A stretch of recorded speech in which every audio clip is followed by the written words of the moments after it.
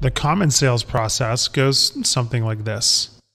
Find someone, anyone, who might be ever so slightly interested in what you do, sell, make, offer, or promote. Beg for an appointment.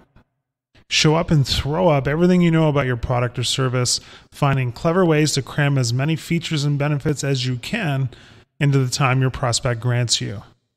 Agree to give your prospect everything that can possibly be asked for. If not for free, then darn close. Attempt a cunning closing technique or two. Smile as sweetly as possible. Keep talking fast enough, loudly enough, and engagingly enough to keep your prospect off balance for long enough. And finally, repeat the above with as many live prospects as possible. Chase and chase and chase and hope and pray for the very best. Luckily for us, there's a better way. Join us for the next 12 minutes as we explore the 7 stages of the Sandler selling system and the questions you can ask to become a more effective salesperson. Number 1, bonding and rapport. Bonding and rapport in the Sandler world require getting a few critical things right. First, you need a strong sense of who you are. You need to understand how people view you, have a grasp on what your worldview is, and know your strengths and weaknesses better than anybody else. This will allow you to understand how your prospects will perceive you throughout the sales process. Second, you need to have a highly tuned emotional and situational radar. You need to be able to quickly and accurately read how the prospect is feeling at each stage of the sales process. Third, you need a good deal of style flexibility. Each prospect is going to be different, and your ability to meet them where they are will be critical to your success. As Garrido says, you have to learn to be a social chameleon. Fourth, you need professional humility. Not the kind you fake for the first few minutes so that you can finally get down to business. People with humility are genuinely interested in other people's points of view, and this manifests itself in asking a lot of questions. Finally, once you've got those basics down, you need to be able to quickly gain the trust of your prospect. This is easier said than done, but great trust-based questions can help in the bonding and rapport process. Here are some examples. After I know a bit more about your company and what you're trying to achieve, if I don't think I'd be the best solution for you, would you be okay if I maybe suggested a couple of my competitors who might be a better fit? And so that I can be sure we are both on the same page, other than price, which is always very important to all of my clients, of course, what other criteria do you typically use when selecting new suppliers? If I don't believe we're going to be very effective in those key areas and say your boss's eyes, I'd rather tell you up front than risk any embarrassment for you later. Are you comfortable with that? Bonding and rapport is something you work on for the entire sales process. But one of the mistakes that ineffective salespeople make is they spend too much time on it during the actual sales call. If your meeting is scheduled for 45 minutes, 5 minutes is more than enough. You might start with a question like the following. Thanks again for the invitation, Mark. How are things with you today? Being careful to use your nurturing parent voice, which is your most successful sales voice. Then, once you've listened actively to the answer and responded appropriately, the real work begins with the upfront contract. The upfront contract. Garrido suggests that if the salesperson and prospect could agree on the following, it would be in everybody's best interest. The time, duration, and location for the meeting, the purpose of the meeting, the client's agenda, the salesperson's agenda, the potential outcomes of the meeting, and they all agree to either continue the process or else stop wasting each other's time right then and there. This is what Sandler calls an upfront contract, and it's a powerful tool. Here are some magical questions you ask to do just that, customizing them for your own circumstances, of course. So, Mark, it sounds to me like it might make sense for you to invite me over so that we can have a face-to-face meeting about the new manufacturing plant that you're planning. Is that fair? The key words here are invite and fair. Don't forget them. They're very powerful words. Use them whenever you can. So, Tom, exactly when and where would be best for us to meet? Let's just agree on our top most important items on the agenda. Is that fair? Just so that we make sure we're both on the same page, let's agree what the next steps might look like if we're a good fit. Are you comfortable with all that? Experience tells me that we'll be able to figure out maybe in 10 to 15 minutes whether or not we're a good fit. If we're still talking after about 40 minutes, we'll probably want to begin the process of working out how we can do some business together. Is that sounding fair? Are you planning to invite any others to the meeting? Typically, we find that the best way for first meetings to go would be if I ask you a whole bunch of questions around the issue, to try to see the business issue through your eyes. Are you okay with that? And finally, is there anything else you think we need to add to the agenda?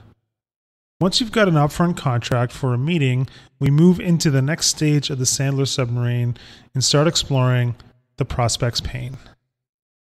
Number 3, pain. Pain is the gap between where people are and where they want to be. And every sale is instigated by the prospect's belief that they will feel better once they purchase your product or service and it is implemented. There are 3 levels of pain. Number 1, the initial surface pain first mentioned. The first pain a prospect will mention will most likely be a surface pain. At this stage, your job is to get the prospect talking with a few probing questions. Tell me a little bit more about what you've experienced. Why are we even talking right now? What's the one thing you wish were better with your current provider? Number 2, the second level pain as it relates and impacts on a business level. As the prospect opens up about the surface pain they're experiencing, your job is to get them to expand on the issue, digging deeper into the pain. Again, probing questions will help. How long has this been a problem? What have you tried to do about it? Did that work? How much do you think this has cost you in lost opportunity or revenue, or threatened loss in revenue over the next few months? Finally, number 3, we have the third level pain as it relates and impacts on a personal level. By now, you're starting to approach the real pain. There are financial consequences for not dealing with the problem, which almost certainly have personal implications for the prospect. Again, probing questions will help you get at this type of pain. How would you feel if the revenue losses continued to occur? Would it affect your own performance review if this happened? Have you given up trying to fix this? Once you've walked through all of these pain levels, you'll have the prospect in a place where they want and need to take action to resolve their pain. Number 4, budget. Now that we have them in a place where they feel the need to take action, it's time to start moving the discussion towards the budget. Remember, there's a big difference between a prospect who is willing to take action and a prospect who is willing and able to do so. Here are some questions you'll ask at this stage to determine which type of prospect you're dealing with. What kind of investment were you expecting to make for this project, Tom? To use a hotel analogy, were you expecting to make a 1, 2, 3, 4, or 5-star investment for this, Jamie? Will you share with me the sort of range where this budget might start and then go up to in your past experience on projects like this, Sam? Once you have a good sense of their budget and assuming that it's large enough to help solve their issue, we move to the last stage of the qualifying process. Number 5, decision. During this stage of the Sandler submarine, we're looking to A, determine whether or not the prospect qualifies to receive a detailed presentation, B, disqualify the prospect, in which case they don't get a presentation, or C, determine who else needs to be involved in the process in order to move it forward. Here are some questions that will help you make that call. When would you like to see the benefits of the solution implemented, delivered, or in place? What should the presentation I need to make look like? Where should it happen? Who will be there at the presentation? And why does it all have to be done this way? If you don't have a clear picture of what happens after you give your proposal and quote, or if the prospect is wishy-washy about the details of implementation, this is the time to disqualify them. Anything else is free consulting, which is a very bad way to grow your business.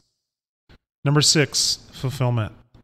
Once you've determined that your prospect qualifies for a presentation and quotation, it's time to deliver on that. The questions you ask at this stage during the presentation must relate directly to the pains they described in the pain step. At each stage of the presentation, you need to gauge their temperature and ask them after each point if what you are showing them is what they were hoping to see, in correct course, if not. 7. Post-sale. After you've made the sale, Sandler recommends that you deal with any potential buyer's remorse head on. To deal with that, before the contract is signed, you should ask something like the following. Can I tell you my biggest fear, Terry? I'm worried that I may have pressured you into this deal. Could that be true?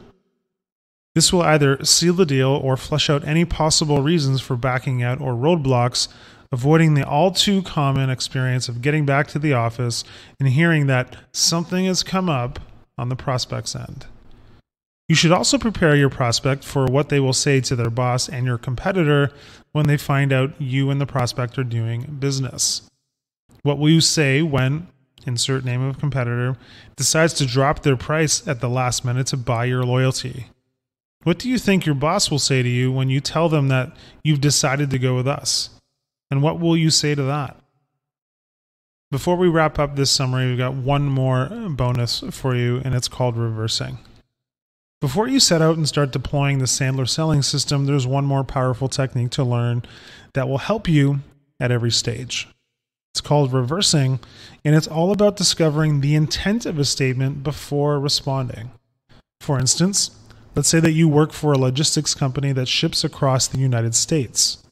The prospect asks you a fairly innocuous question like, so, tell me, do you ship overnight to Richmond, and can you collect directly from the dockside at Baltimore Harbor? If you directly answer the question, it dead ends the entire conversation and you didn't learn anything. There are a number of reversing techniques you could use, and here's how you might have answered the question with a question of your own. The negative reverse. Good question. I don't suppose you'd want to share with me why those two things are important to you at this moment, would you? The start-stop reverse. Glad you asked me that. In actual fact, we do collect every day from... Wait, hold on a second. Tell me, why do you ask? The strip line reverse. What is it about Baltimore to Richmond that everyone's so excited about? The presumptive question reverse. I'm guessing that you're asking me specifically because most of your customers are in Richmond and most of your freight comes into the States in Baltimore. Is that about right, or am I missing something? The most important reverse. I imagine that both are pretty important, but let me ask you this. Which is most important of the two, and why? The dummy up reverse. Okay, I wasn't quite expecting that question. I'm not sure, but I'd be happy to go check. Is it really important to you that we can? The let's pretend reverse. Nice question. I'm not saying we can, but what might that mean to you if we could or couldn't? The competitive edge reverse. That's such a super question, I'm guessing you asked for a reason. If so, why? And the key strategy reverse. Why are those two specific things tied to your key business strategy moving forward? So there you have it. Everything you need in order to get started asking questions the Sandler way. For more details about Sandler and what they can do for your business, visit sandler.com. Hi, I'm Rhonda, and this is an exclusive audiobook video recorded for the Audiobook Master Channel. Enjoy your audiobook and have fun learning. Don't forget to subscribe and hit the notification button so you'll get updated on our next upload. If you liked the video, give us a thumbs up and say your thoughts about the book we just covered. Do you want to listen to a summary or review of a book that we haven't covered in the past? Say it in the comments below or send us a message. Don't forget to check our other uploads. Enjoy listening!